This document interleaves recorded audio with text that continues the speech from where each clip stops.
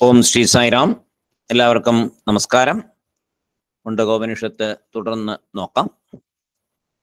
ഓം ഭദ്രം കർണേഭിഃ ശൃണുയാമദേവാഃ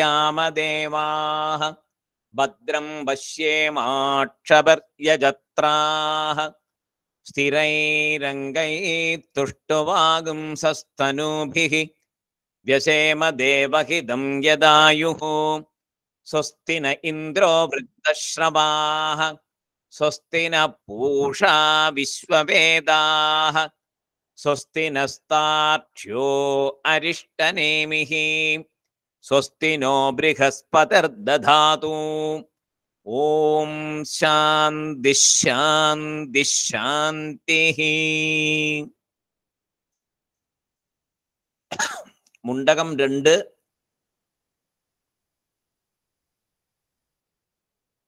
ഖണ്ഡം 1 അതിലെ രണ്ടാമത്തെ മന്ത്രമാണ് നമ്മൾ നോക്കിയത്. ദിവ്യോ ഹ്യമൂർത്ത പുരുഷ സബാഹ്യാഭ്യന്തരോ ഹ്യജഃ അപ്രാണോ ഹ്യമനാ ശുഭ്രോ ഹ്യക്ഷരാത് പരതപരഃ എന്ന ഭാഗം നോക്കി. ഇപ്പോൾ 1ഉം 2ഉം മന്ത്രങ്ങളില് എന്താ പറഞ്ഞേ? ആദ്യത്തെ മന്ത്രത്തില് മായയോട് ചേർന്ന ബ്രഹ്മലക്ഷണം പറഞ്ഞു. രണ്ടാമത്തെ മന്ത്രത്തില് മായയെ നീക്കിയിട്ടുള്ള ബ്രഹ്മലക്ഷണം പറഞ്ഞു. മായ ബ്രഹ്മത്തിന്റെ സത്തയെ സ്വീകരിച്ച് ഉള്ളതുപോലെ നമുക്ക് തോന്നിപ്പിക്കുന്നു. അതിനാൽ അക്ഷരം മായയെക്കാളും മേലെയാണ് എന്ന് നമ്മളെ ഒന്ന് പറഞ്ഞു മനസ്സിലാക്കി. മായയാണ് മേലെന്ന് വിചാരിക്കരുത്.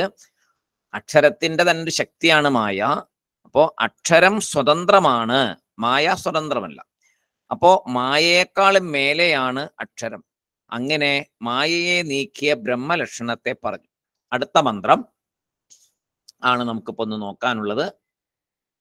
ഏതസ്മാജ്ജായതേ പ്രാണോ മനസ്സർവേന്ദ്രിയാണി ച ഖം വായുർജ്യോതിരാപ പൃഥിവീ വിശ്വസ്യ ധാരിണീ. ഏതസ്മാജ്ജായതേ പ്രാണോ മനസ്സർവേന്ദ്രിയാണി ച ഖം വായുർജ്യോതിരാപ പൃഥിവീ വിശ്വസ്യ ധാരിണീ.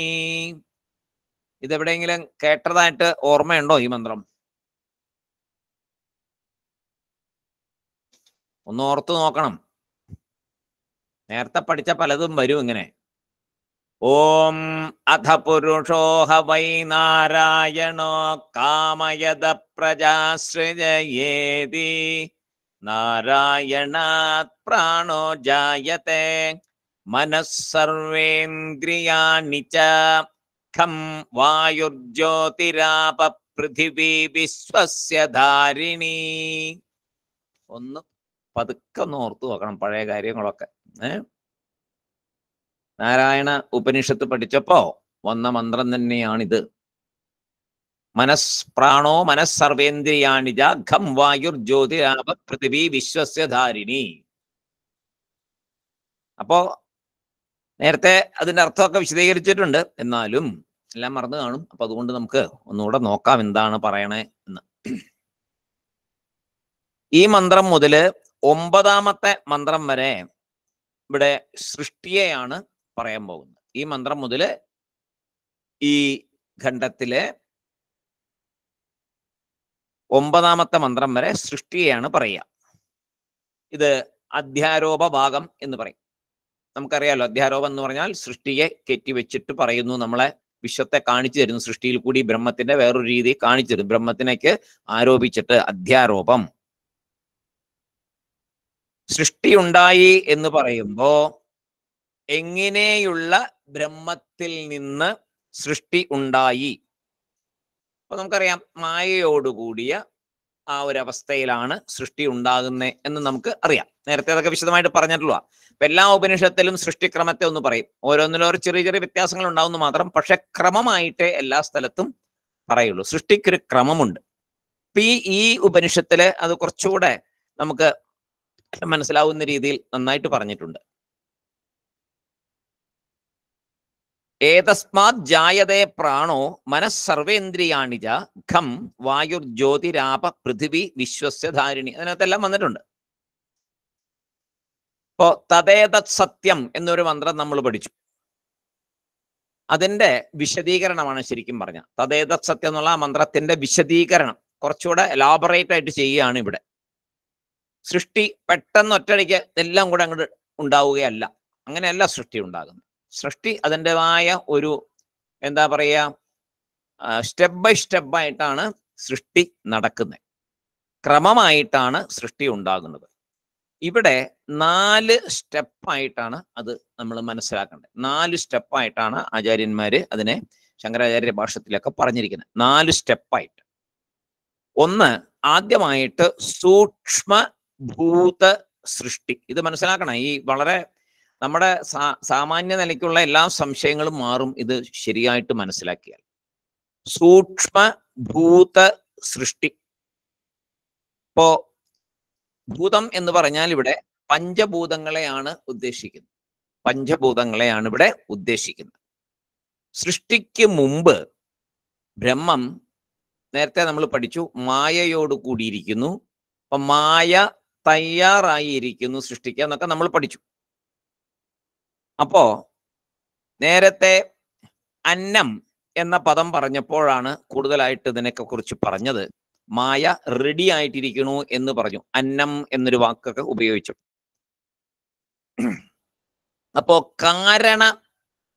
കാര്യം ഒക്കെ പറഞ്ഞ ആ വാക്കുകളൊക്കെ ഓർമ്മയുണ്ടല്ലോ. അപ്പൊ കാരണ നിലയിൽ ബ്രഹ്മം മായാരൂപമായി ഇരിക്കുന്നു. കാരണം രൂപത്തിൽ. ആ മായയിലൂടെ സൂക്ഷ്മഭൂതങ്ങൾ ഉണ്ടാവും. മായയെ ഉപയോഗിക്കുകയാണ് ആര്?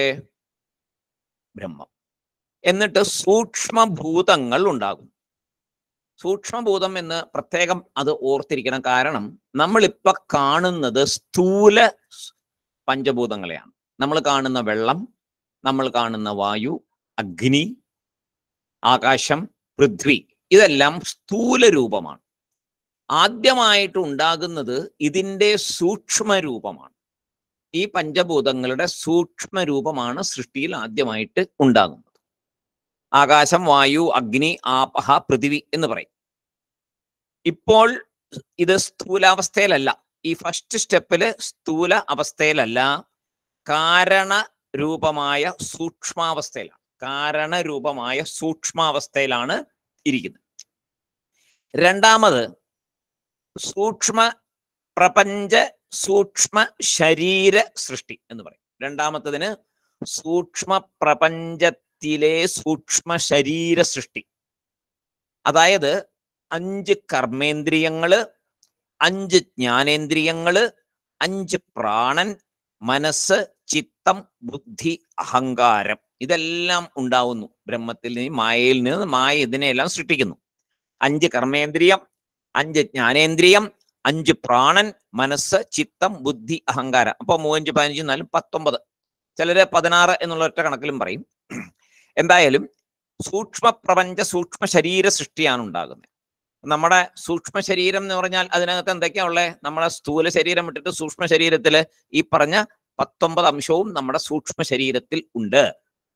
അപ്പോ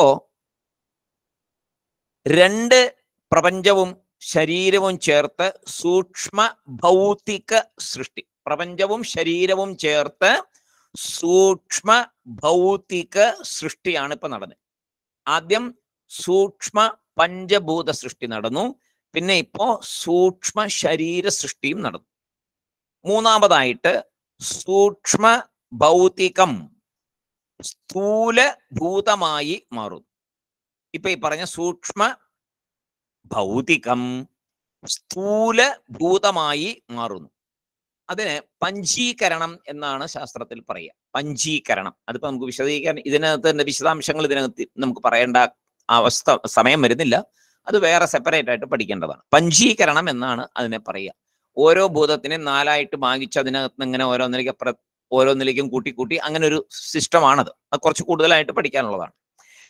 അപ്പോൾ പഞ്ചീകരണം, സ്ഥൂലഭൂത സൃഷ്ടി പഞ്ചീകരണത്തിൽ കൂടി ഉണ്ടാകും. നാം ഇപ്പോൾ അനുഭവിക്കുന്ന ഈ പഞ്ചഭൂതങ്ങൾ അങ്ങനെയാണ് ഉണ്ടാകുന്നത്. സ്ഥൂല ഭൂത സൃഷ്ടി. നാലാമത്തെ സ്റ്റെപ്പില് സ്ഥൂല പ്രപഞ്ച സ്ഥൂല ശരീര സൃഷ്ടി. സ്ഥൂല പ്രപഞ്ച സ്ഥൂല ശരീര സൃഷ്ടി, അതായത് സ്ഥൂല ഭൗതിക സൃഷ്ടി. പഞ്ചഭൂതങ്ങളിൽ നിന്ന് ബാക്കി നമ്മളിപ്പോ കാണുന്നതെല്ലാം, വൃക്ഷലതാദികള്, ജന്തുക്കള്, മനുഷ്യര്, അങ്ങനെ സകലതും പ്രപഞ്ചത്തില് നമ്മൾ കാണുന്നതെല്ലാം, സ്ഥൂല രൂപമായതെല്ലാം ഇപ്പോ നാലാമത്തെ സ്റ്റെപ്പില് ഉണ്ടായി. ഇതാണ് ആ ഒരു ഓർഡർ. ഇനി പറയുന്നു ഘം ഉണ്ടായി, ആകാശം ഉണ്ടായി. നമുക്ക് എങ്ങനെയാണ് അതിന്റെ ഓരോ വരവെന്ന് നോക്കാം. ആകാശം, ഘം, ആകാശം ഉണ്ടായി. ബ്രഹ്മം മായയോട് കൂടി ഇരിക്കുന്നു, അവിടെ നിന്ന് ആകാശം ഉണ്ടായി. അപ്പൊ ആകാശത്തിന്റെ ഗുണം എന്താണ്? ശബ്ദം. അതാണ് ആകാശത്തിന്റെ ഗുണം. അപ്പോ ആകാശം ശബ്ദഗുണത്തോടു കൂടെ ഉണ്ടാകുന്നു, സ്ഥൂലമായിട്ടാണ്.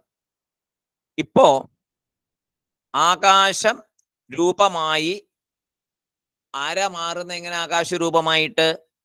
മായ. മായയാണല്ലോ ഇതെല്ലാം. ബ്രഹ്മം മായ ഉപയോഗിച്ച് മായയാണ് ഇപ്പൊ ഇതൊക്കെ ചെയ്തുകൊണ്ടിരിക്കുന്നത്. അപ്പൊ മായ ആകാശരൂപമായി മാറി. അങ്ങനെയുള്ള മായയോട് ചേർന്ന് സ്പർശം എന്ന ഗുണം ചേരുന്നു.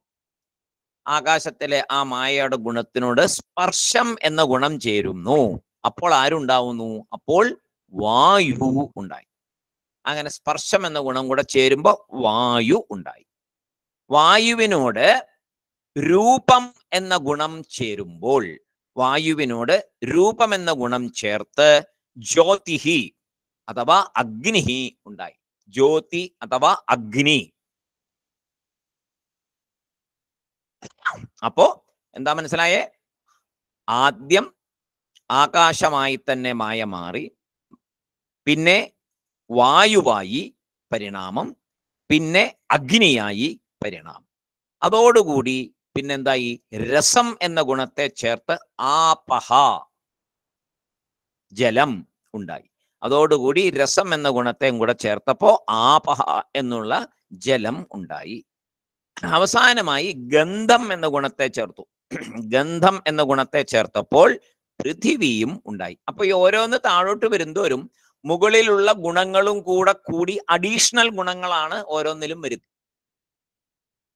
അപ്പൊ പൃഥിവിയില് നേരത്തെ പറഞ്ഞ എല്ലാവരുടെ ഗുണങ്ങളും ഉണ്ടാവും. ആകാശത്തിന് ഗുണമുണ്ടാവും. എല്ലാ ഗുണങ്ങളും ചേർന്ന് അഡീഷണൽ ആയിട്ട് ഗന്ധം എന്ന ഗുണം കൂടെ വരും. താഴോട്ട് വരുംതോറും ഓരോ ഗുണങ്ങൾ കൂടിക്കൂടിയാണ് വരിക. ഇതെല്ലാം സൂക്ഷ്മം തന്നെയാണ്. ഇപ്പൊ ഇതെല്ലാം സൂക്ഷ്മം തന്നെയാണ്. ആദ്യത്തെ സ്റ്റെപ്പിൽ പെട്ടതാണ്. സൂക്ഷ്മമായിട്ടാണ് ഇത് ചെയ്യുന്നത്. ആദ്യത്തെ സ്റ്റെപ്പിൽ പെട്ട സൂക്ഷ്മമായിട്ട്, സൂക്ഷ്മം അഗ്നി, സൂക്ഷ്മ ആകാശം, സൂക്ഷ്മവായു, സൂക്ഷ്മം അഗ്നി, സൂക്ഷ്മ ജലം, സൂക്ഷ്മ പൃഥിവി, ഇതെല്ലാം സൂക്ഷ്മമായിട്ടിരിക്കുന്നു, സ്ഥൂലമല്ല.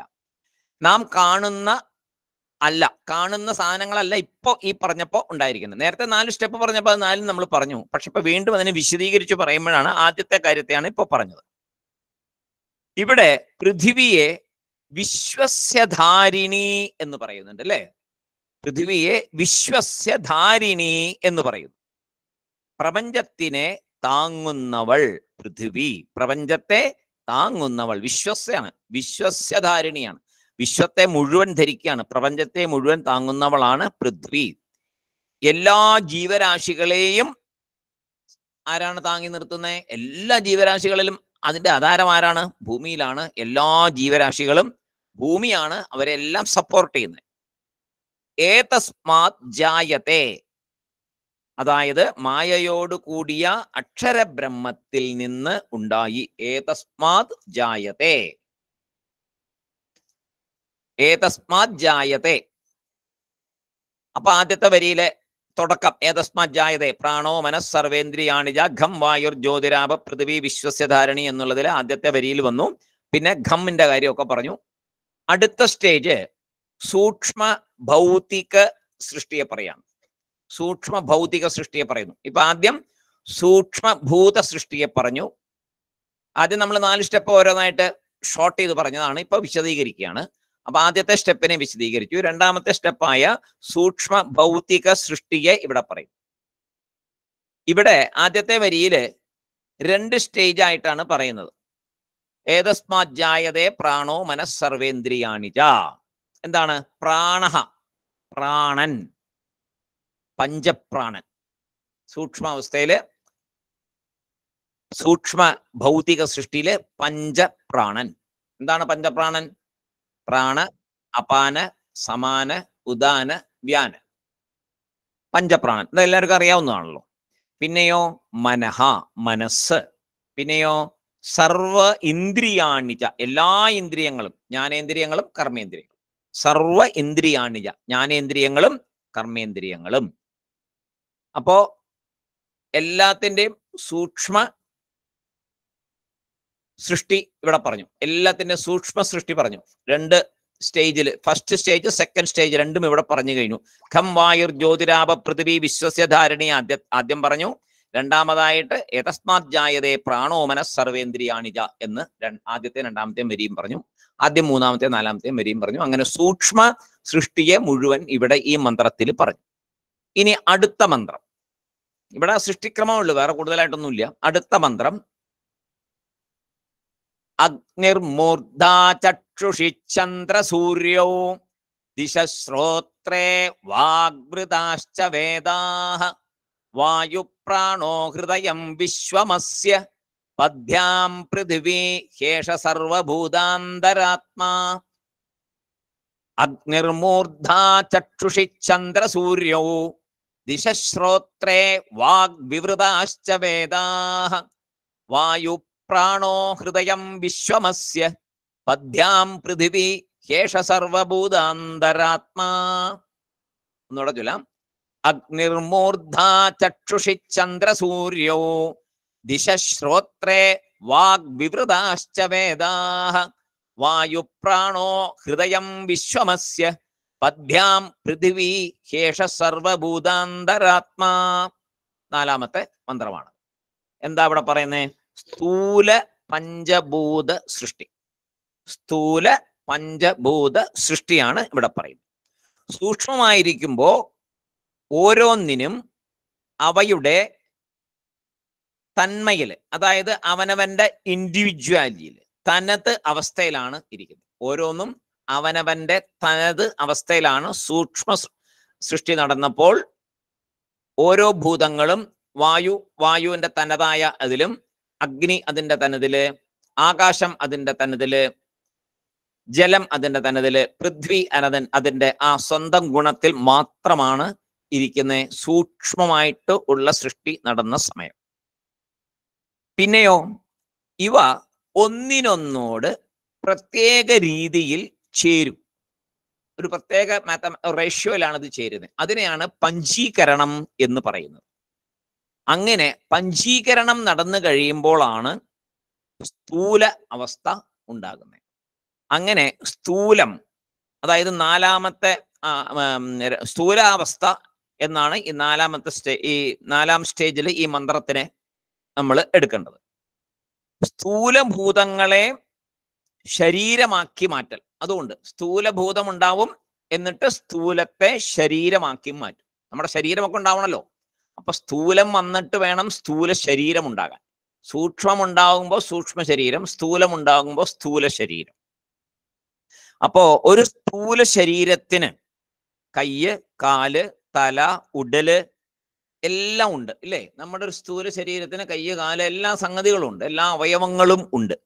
അതുപോലെ ഒരു ഈശ്വര ശരീരം ഉണ്ട് എന്ന് സങ്കല്പിക്കുക. ഈശ്വര ശരീരമുണ്ട് എന്ന് സങ്കല്പിക്കുക. അപ്പോ ഈ പ്രപഞ്ചമാണ് ഈശ്വരന്റെ സ്ഥൂല ശരീരം. നമ്മൾ സങ്കല്പിക്കുക എന്താ വരിക? ശരിക്കും പ്രപഞ്ചത്തെ ഈശ്വരന്റെ സ്ഥൂല ശരീരമായിട്ട് വേണം സങ്കല്പിക്കാൻ. ഈ വഴിയിൽ കൂടെ ഒക്കെ പോയാലേ സർവവും ബ്രഹ്മം എന്നുള്ള അതിലേക്ക് മനസ്സിനെ എത്തിക്കാൻ സാധിക്കുള്ളൂ. കാണുന്നതെല്ലാം ഈശ്വര രൂപമായി തോന്നണ്ടേ? അതിനുള്ള വഴികളാണ് ഈ പറഞ്ഞു തരുന്നത്.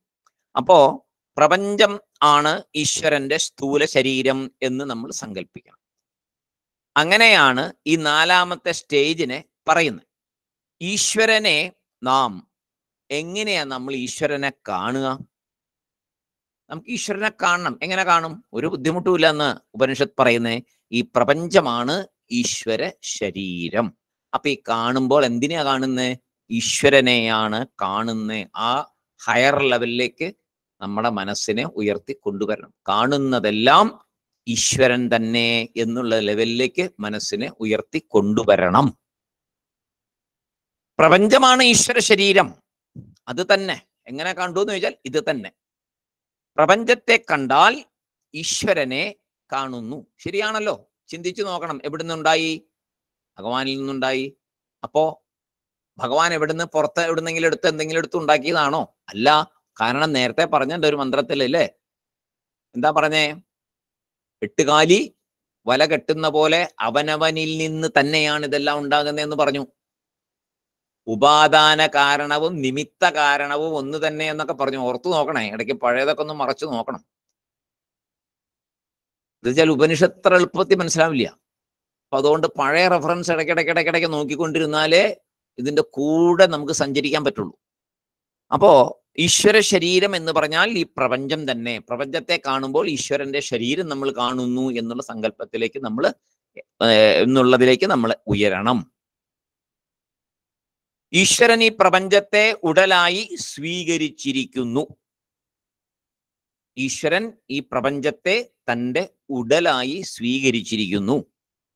നമ്മൾ അജ്ഞാനത്തിലിരിക്കുമ്പോൾ നമ്മൾ എന്ത് ചെയ്യും? നമ്മളിപ്പോ ജ്ഞാനത്തിലേക്ക് ഉള്ള വഴിയിലാണല്ലോ നമ്മൾ പോയിക്കൊണ്ടിരിക്കുന്നത്. ഇപ്പൊ ശരിക്കും അജ്ഞാനത്തിലാണ് ഇരിക്കുന്നത്. അജ്ഞാനത്തിലിരിക്കുമ്പോൾ നമ്മുടെ ശരീരത്തെ നമ്മൾ എന്താ വിളിക്കുന്നത്?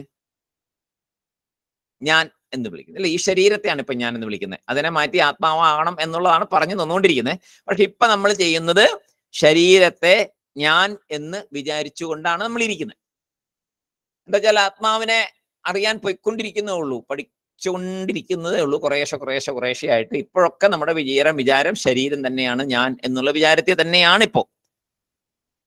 അങ്ങനെ വിചാരിച്ചിട്ടുണ്ടാണല്ലോ എൻ്റെ എന്നൊക്കെ പറയണേ. എൻ്റെ കയ്യ്, എൻ്റെ കാല്, എൻ്റെ മൂക്ക്, എൻ്റെ കണ്ണ്, എൻ്റെ ശരീരം.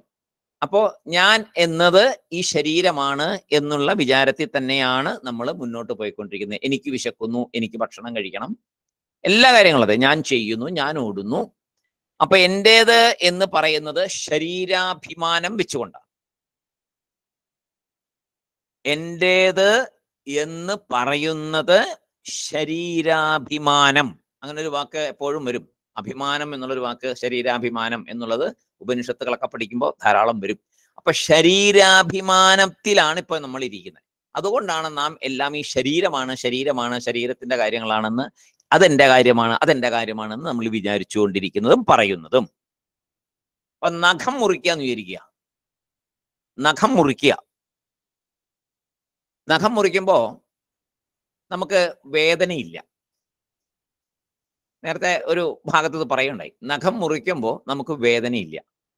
പക്ഷേ നഖം നമ്മുടെ ശരീരത്തിന്റെ ഭാഗമാണോ? അല്ലയോ?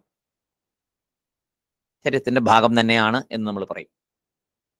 മുറിച്ച് കഴിഞ്ഞ് നഖക്കഷ്ണം താഴെ വീണഴിഞ്ഞ് അതെടുത്തിട്ട് ഇത് ഞാൻ എന്ന് പറയുമോ? പറയില്ല. കയ്യിൽ നഖം ഇരിക്കുമ്പോ ഞാൻ എന്നുള്ളത് ഇവിടെ നമ്മൾ പറയും. ഞാൻ എന്ന് പറയുമ്പോൾ അതിനകത്ത് നഖം എല്ലാം പെടും. പക്ഷേ ഒരു നഖം മുറിച്ചു കഴിഞ്ഞ് താഴെ വീണ ആ കഷ്ണത്തിനെ എടുത്തിട്ട് ഈ അംഗമായിട്ട് നമ്മൾ പറയില്ല. അപ്പോ ശരീരത്തിൽ പറ്റിയിരിക്കുന്ന അത്രയും കാലം, ശരീരത്തില് ഈ അവയവങ്ങള്, ഈ അംഗങ്ങളൊക്കെ പറ്റിയിരിക്കുന്ന അത്രയും കാലം ഞാൻ എന്ന അഭിമാനത്തോടെയാണ് നമ്മൾ ഇരിക്കുന്നത്. ശരീരത്തിൽ പറ്റിയിരിക്കുന്നിടത്തോളം കാലം ഞാൻ, അല്ലേ? മുടിയാണെങ്കിലും എല്ലാം അങ്ങനെയല്ലേ? ഞാൻ, എൻ്റെ മുടി താഴെ വീണ് കഴിഞ്ഞാൽ പിന്നെ നമുക്ക് പ്രശ്നമില്ല. അപ്പോ ശരീരാഭിമാനത്തോടെയാണ് ശരീരത്തിൽ പറ്റി ഇരിക്കുമ്പോൾ എല്ലാം നമ്മൾ പറഞ്ഞുകൊണ്ടിരിക്കുന്നത്. എന്നാൽ ഈശ്വരൻ, അപ്പോ ഇതേ ഈ ശരീരാഭിമാനം നമുക്കുണ്ടല്ലോ, അതുപോലെ ഈശ്വരന്റെ ശരീരാഭിമാനം എന്തായിരിക്കും? ഇതൊരു സങ്കല്പമാണ്. നമുക്ക് നമ്മുടെ ശരീരത്തെ ഞാൻ എന്ന് അഭിമാനിക്കുന്നു. അപ്പൊ ഈശ്വരന് ഞാൻ എന്ന അഭിമാനം എത്ര കണ്ടുണ്ടാവും?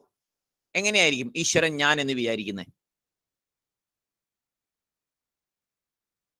തൻ്റെ എല്ലാ സൃഷ്ടിയിലും ഞാൻ എന്ന ഭാവന ഈശ്വരന് കാണും.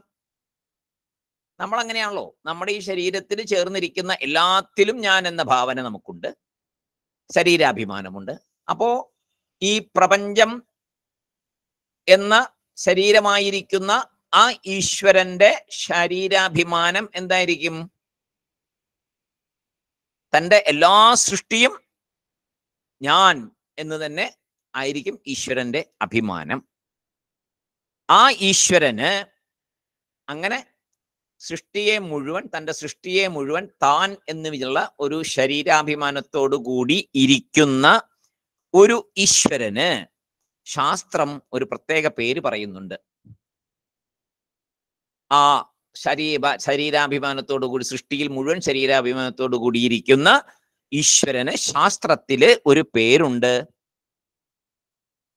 അതായത് ഈശ്വരൻ കാരണമായ മായയോട് കൂടി ഇരിക്കുമ്പോൾ അന്തര്യാമി എന്നാണ് പറയുക. അന്തര്യാമി, കാരണമായ മായയോടുകൂടി ഇരിക്കുന്നു, അന്തര്യാമി.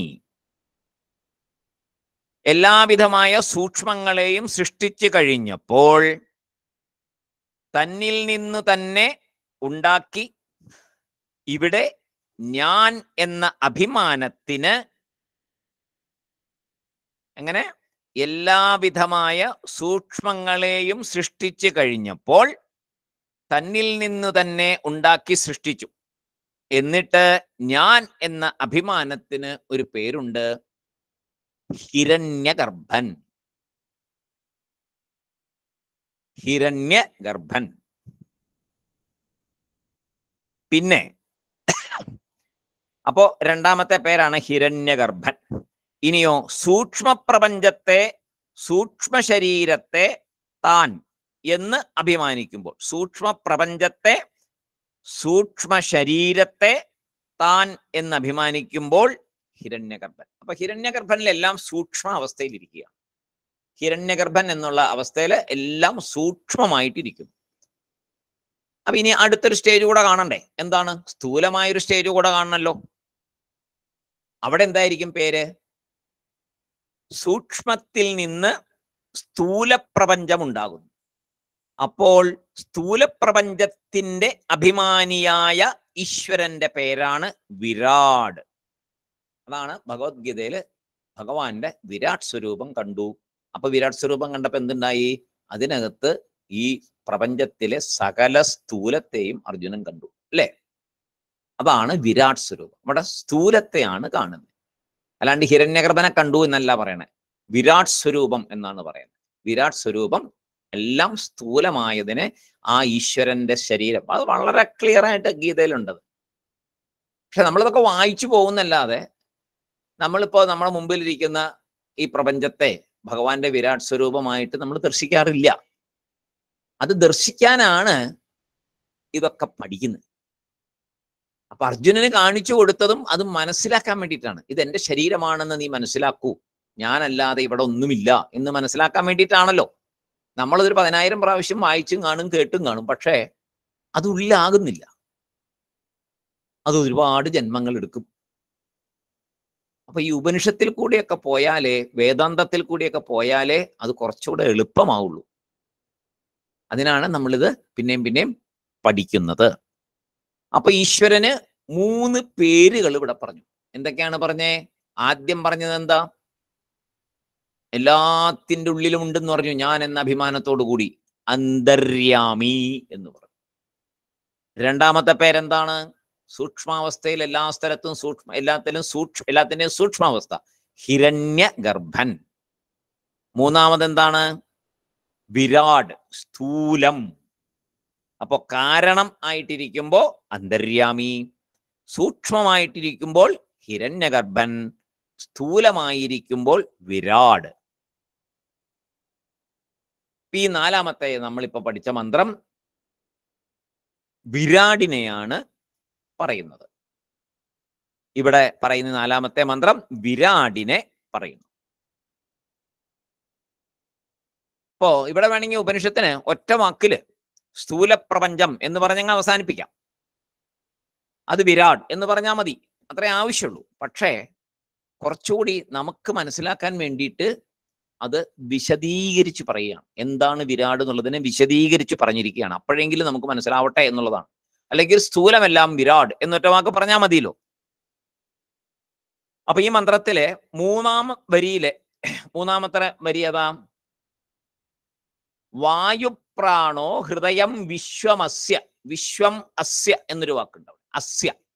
ആ അസ്യ എന്നുള്ള വാക്കിനെ യസ്യ എന്നെടുത്തിട്ട് അർത്ഥം നോക്കണം എന്നാണ് ആചാര്യന്മാര് പറയുന്നത്.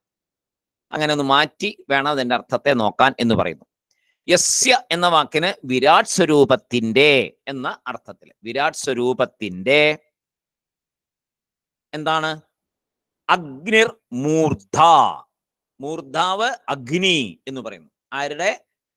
യസ്യ എന്ന് പറഞ്ഞാൽ വിരാടിന്റെ, വിരാട് സ്വരൂപത്തിന്റെ തല. മൂർധ അഗ്നിഹി, തല അഗ്നിയാണ്. ഇവിടത്തെ അഗ്നി എന്നുള്ള പദത്തിന് സ്വർഗലോകം എന്നർത്ഥം. വിരാട് സ്വരൂപത്തിന്റെ തലയായി പറയുന്നത് സ്വർഗലോകം.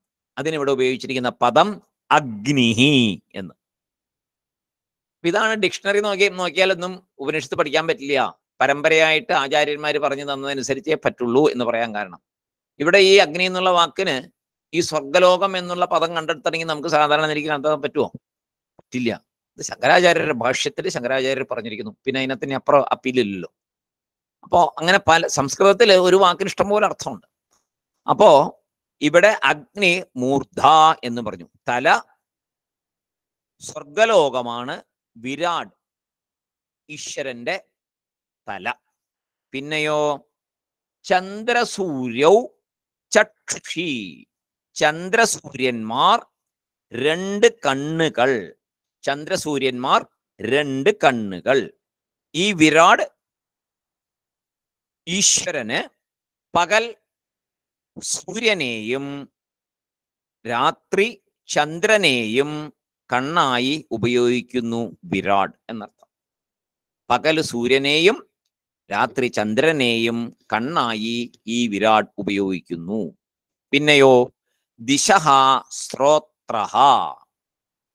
ദിശഃ ശ്രോത്രഃ, ദിക്കുകൾ രണ്ട് ചെവികൾ. ദിക്കുകൾ രണ്ട് ചെവികൾ. ദിക്കുകൾ എന്ന് പറഞ്ഞാൽ എന്താ? ആകാശമല്ലേ ദിക്കായിട്ട് വരുള്ളൂ. അപ്പോ രണ്ട് ചെവികൾ, ആകാശം രണ്ട് ചെവികൾ. അതുകൊണ്ടാണ് പറയുന്നത് എത്ര രഹസ്യം എങ്ങനെയൊക്കെ പറഞ്ഞാലും അത് ഈശ്വരൻ അറിയും. കാരണം ആകാശമാണ് ഈശ്വരന്റെ ചെവി. അപ്പൊ ആകാശമില്ലാത്ത ഒരിടവുമില്ല പ്രപഞ്ചത്തില്. പ്രപഞ്ചം മുഴുവൻ ആകാശം നിറഞ്ഞു നിൽക്കുന്നുണ്ട്. അതുകൊണ്ടാണ് പറയുന്നത് എന്ത് പറഞ്ഞാലും ഈശ്വരൻ കേൾക്കും. ഈശ്വരൻ കേൾക്കില്ല എന്ന് വിചാരിച്ച് ഒന്നും പറയണ്ട. എന്ത് പറഞ്ഞാലും ഈശ്വരൻ കേൾക്കും. ആ ഒരു ഓർമ്മ ഉണ്ടാവണം. പിന്നെ എന്താ പറയണേ? വാക് വേദാഹ.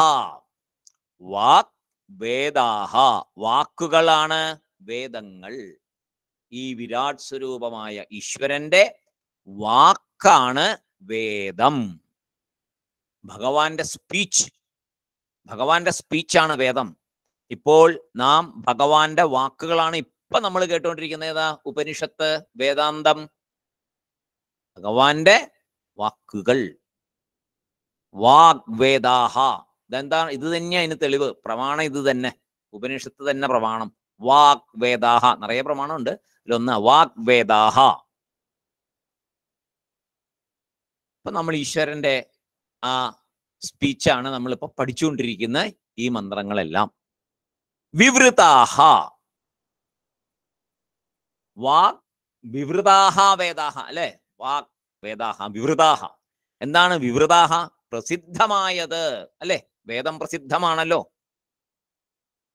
പ്രസിദ്ധം എന്നുള്ളതിന് രണ്ട് കാര്യമുണ്ട്. നമ്മൾ വിചാരിക്കുന്ന പ്രസിദ്ധം എന്താ? ഒരു വലിയ നെയിം എന്നുള്ളതാണ്.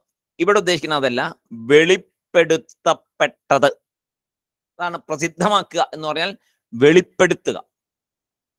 വെളിപ്പെടുത്തപ്പെട്ട ഭഗവാന്റെ വാക്കുകളാണ് വേദം. എന്തിനാ വെളിപ്പെടുത്തിയേ?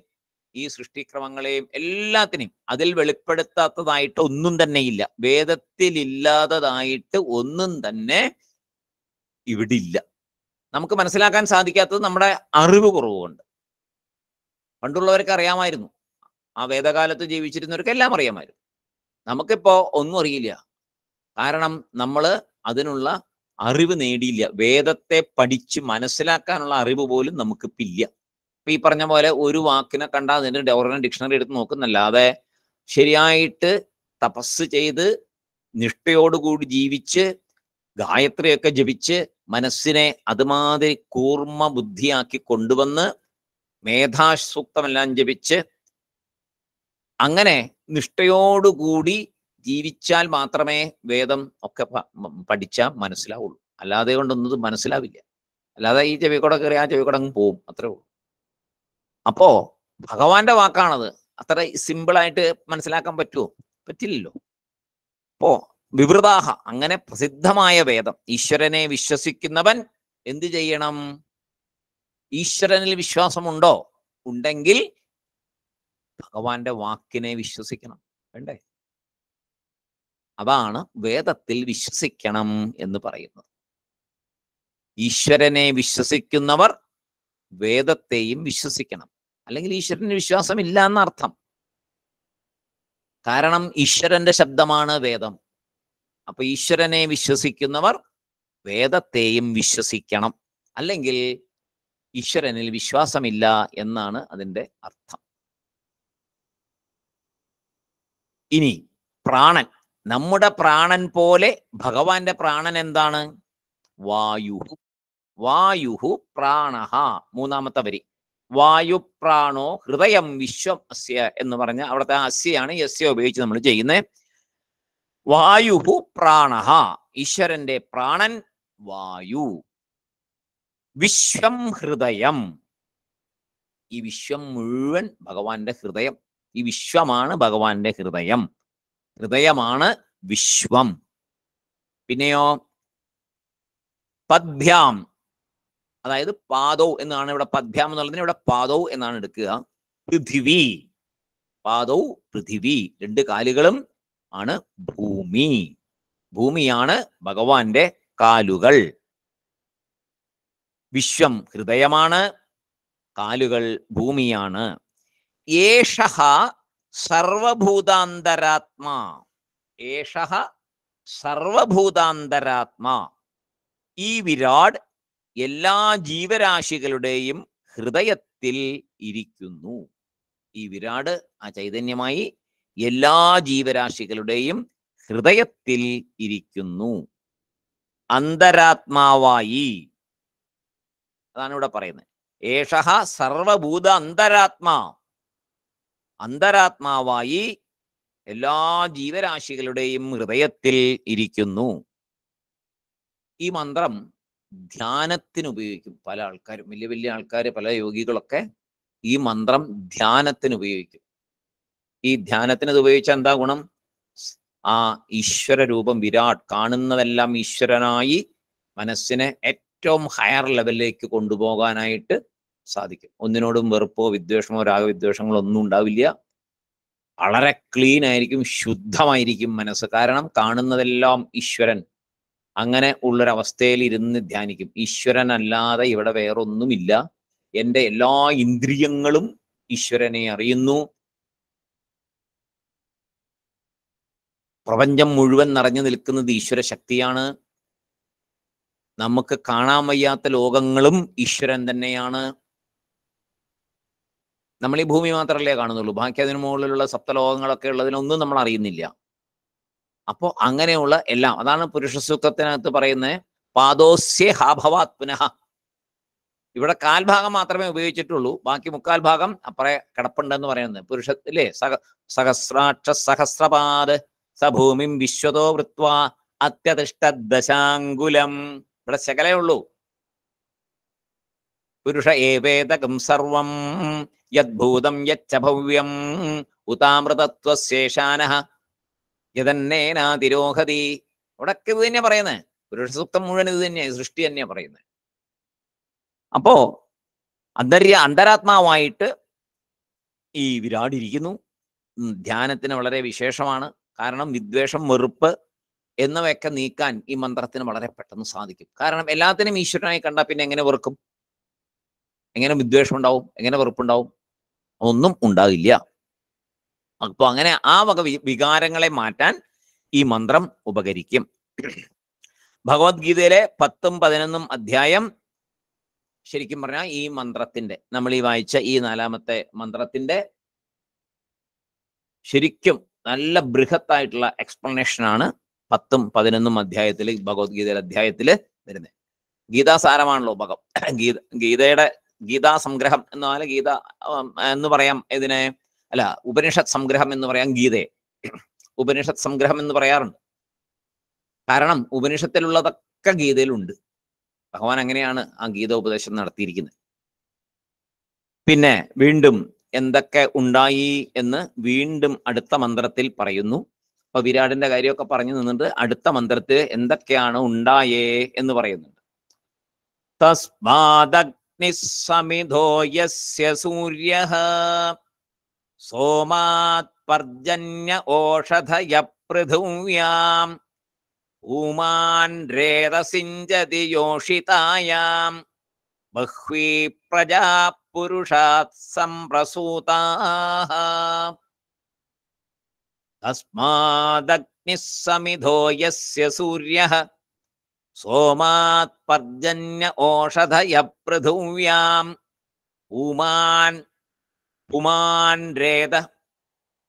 പുമാൻ രേതസിഞ്ചതി യോഷിതായാം ബഹ്വീ പ്രജാ പുരുഷാത് സംപ്രസൂതാഃ. ഇത് ഈ 5ാമത്തെ മന്ത്രം ജീവ ശരീര സൃഷ്ടിയെ പറയും. നേരത്തെ പറഞ്ഞത് പ്രപഞ്ച സ്ഥൂല സൃഷ്ടിയാണ് പറഞ്ഞത്. ഇവിടെ ജീവ സ്ഥൂല ശരീര സൃഷ്ടിയാണ് പറയുന്നത്. ജീവ സ്ഥൂല ശരീര സൃഷ്ടി എങ്ങനെയാണ്? ഒരു പ്രളയം തീർന്ന് അടുത്ത സൃഷ്ടി ആരംഭം. ഒരു പ്രളയം അറിയാലോ, ഓരോ യുഗം കഴിയുമ്പോൾ പ്രളയമുണ്ട്. ഒരു പ്രളയം തീർന്ന് അടുത്ത സൃഷ്ടിയുടെ ആരംഭം. അപ്പൊ ജീവസൃഷ്ടി ഉണ്ടാവുകയാണ്. ജീവസൃഷ്ടി ഉണ്ടാകും. അപ്പൊ കാരണശരീരമോ സൂക്ഷ്മ ശരീരമോ വീണ്ടും സൃഷ്ടിക്കപ്പെടുന്നില്ല. കാരണം മോക്ഷം ലഭിക്കാത്ത എല്ലാ ജീവജാലങ്ങളും അവിടെ സൂക്ഷ്മരൂപത്തില് കാരണരൂപത്തില് ലയിച്ച് കിടപ്പുണ്ട്. ആ പ്രളയത്തിൽ മോക്ഷം കിട്ടിയാൽ മാത്രമേ അതില്ലാണ്ടാവൂ. മോക്ഷം കിട്ടാത്തിടത്തോളം കാലം അവിടെ ഉണ്ടാകും. പ്രളയത്തില് ലയിക്കും. ഭഗവാന് ലയിക്കുക എന്ന് പറഞ്ഞാൽ അവിടെ ഉണ്ട്, സൂക്ഷ്മഭൂത രൂപത്തിൽ തന്നെ ഉണ്ട്. മറ്റേ ലയനമല്ല. മറ്റേത് ലയനമല്ല. ശരിക്കും പറഞ്ഞാൽ ആ ബ്രഹ്മമായി മാറുക എന്നുള്ളതാണ്. ലയനം എന്നുള്ളൊരവസ്ഥയില്ല. അത് നമ്മളിങ്ങനെ വാക്കാൽ പറയുമ്പോൾ അങ്ങനെ പറയുന്നു. അങ്ങനെയല്ല ശരിക്കും പറയാം. ഈശ്വരനിൽ ലയിക്കുകയല്ല, ഈശ്വരനായി മാറി ഈശ്വരനാണെന്ന് തിരിച്ചറിയുക എന്നുള്ളത്. അപ്പോ ആ സൂക്ഷ്മരൂപത്തില് കാരണരൂപത്തിലെല്ലാം അവിടെ കിടപ്പുണ്ട്. അതിനെ വീണ്ടും ഉണ്ടാക്കേണ്ട കാര്യമില്ല. അതവിടെ ഉണ്ട്. അത് അതിന് അനന്തമായിട്ടുണ്ടായതാണ്. എന്നാണ് ഉണ്ടായതെന്ന് ആർക്കും പറയാൻ വയ്യ. നമ്മളൊക്കെ എന്നുണ്ടായി എന്ന് ആർക്കും പറയാൻ പറ്റില്ല. ഒരിക്കലും കണ്ടുപിടിക്കാനും പറ്റില്ല. ഇപ്പൊ ഉണ്ടെന്ന് നമ്മൾ അറിയുന്നുണ്ട്. അതാണ് സത്ത്. അപ്പോ കാരണശരീരമോ സൂക്ഷ്മ ശരീരമോ സൃഷ്ടിക്കപ്പെടുന്നില്ല. സൂക്ഷ്മ ശരീരം കാരണശരീരത്തിൽ ലയിച്ചിരിക്കുക, അത്രേ ഉള്ളൂ. സൂക്ഷ്മ ശരീരം കാരണത്തിൽ ലയിച്ച് അവിടെ കിടപ്പുണ്ട്. അപ്പൊ കാരണം വേണമല്ലോ. കാരണത്തിൽ നിന്ന് സൂക്ഷ്മം ഉണ്ടായി, സൂക്ഷ്മത്തിൽ നിന്ന് സ്ഥൂലം, പിന്നെ അങ്ങനെ വരും. അപ്പോ ഇവിടെ ജീവസൃഷ്ടി എന്ന് പറഞ്ഞാൽ ജീവന്റെ സ്ഥൂല ശരീരം ഉണ്ടാകുന്നതിനെയാണ് പറയുന്നത്. നമ്മള് ഓരോ ജന്മത്തിലും നമ്മൾ പറയുന്നു ഇന്ന സമയത്ത് ഇന്ന ദിവസം ജനിച്ചു, ഇന്ന ശരീരം എന്നൊക്കെ പറയുന്നുണ്ട്. ആക്ച്വലി ഡേറ്റ് ഓഫ് ബർത്ത് ഒന്നും ആർക്കും അറിയില്ല. ആ ഡേറ്റ് ഓഫ് ബർത്ത് ഒന്നും അല്ല. നമ്മളുണ്ട് ഓൾറെഡി. നമ്മൾ ഈ പ്രപഞ്ചത്തിൽ കിടപ്പുണ്ട്. നമുക്കൊരു സ്ഥൂല ശരീരം കിട്ടുന്നതിനെയാണ് നമ്മൾ ഈ ഡേറ്റ് ഓഫ് ബർത്ത് ആയിട്ട് പറയുന്നത്. സ്ഥൂല ശരീരം കിട്ടി അപ്പോഴും ഭൂമിയിലേക്ക് വീഴുമ്പോഴേ പറയുന്നുള്ളൂ. സ്ഥൂല ശരീരം എപ്പോ കിട്ടി? അമ്മയുടെ ഗർഭപാത്രത്തിനകത്ത് വെച്ച സ്ഥൂല ശരീരം കിട്ടി.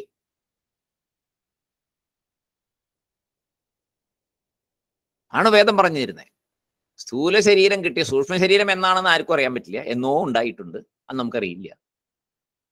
അതിൽ നിന്നിപ്പോ സ്ഥൂല ശരീരത്തെ സ്വീകരിക്കുന്നു. അതിന് മാതാപിതാക്കളാണ് അതിന് വേണ്ട വഴിയൊരുക്കുന്നത്. ഈ മന്ത്രം വളരെ പ്രധാനപ്പെട്ട ഒരു മന്ത്രമാണ്. ഒരു കുഞ്ഞു ജനിച്ചു എന്ന് പറയുമ്പോ മാതാപിതാക്കള് കാരണ ശരീരത്തെയോ സൂക്ഷ്മ ശരീരത്തെയോ അവിടെ കൊടുക്കുന്നില്ല. ആ ജീവൻ കാരണ ശരീരത്തെയോ സൂക്ഷ്മ ശരീരത്തെയോ കൊടുത്തിട്ടാണ് കുഞ്ഞു പിറന്നത് എന്ന് വിചാരിക്കണ്ട. അങ്ങനെ അല്ല. കാരണ സൂക്ഷ്മ ശരീരങ്ങൾ ഓൾറെഡി പ്രപഞ്ചത്തിലുണ്ട്.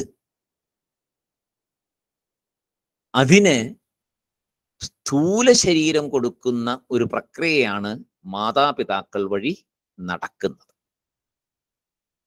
ഈ വളരെ പ്രധാനപ്പെട്ട ഒരു കാര്യമാണ്. ഈ ഭാഗം മനസ്സിലാക്കേണ്ടത് അത്യാവശ്യമാണ്.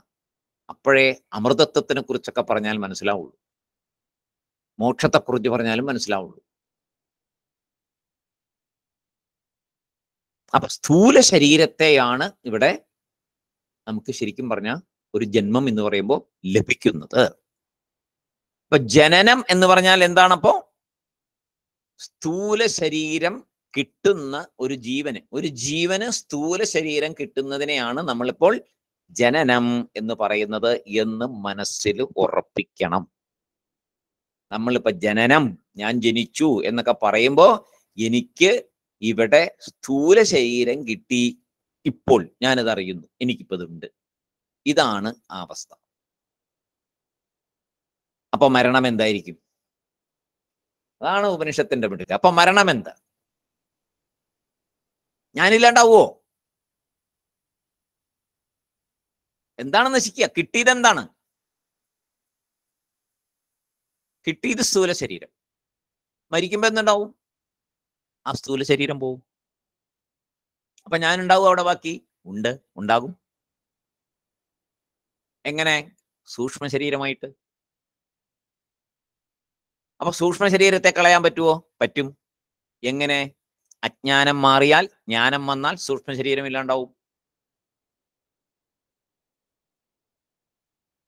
സൂക്ഷ്മ ശരീരം ഇല്ലാണ്ടായ പിന്നെ കാരണ ശരീരം, ഏറ്റവും അവസാനം വാസനാബലമായിട്ടുള്ളത് മാത്രം. അതിനെയും എങ്ങനെ കളയാൻ പറ്റും? ജ്ഞാനം കൊണ്ട് കളയാം. ജ്ഞാനം എന്ന് പറഞ്ഞാൽ എന്താണ്? അജ്ഞാനം മാറല്. അജ്ഞാനം എന്നാൽ എന്താണ്? ഞാൻ ഈ ശരീരമാണെന്ന് വിചാരിച്ചുകൊണ്ടിരിക്കുന്നത്, ഈ കാണുന്ന പ്രപഞ്ചം മുഴുവൻ സത്യമാണെന്ന് വിചാരിച്ചുകൊണ്ടിരിക്കുന്നത്.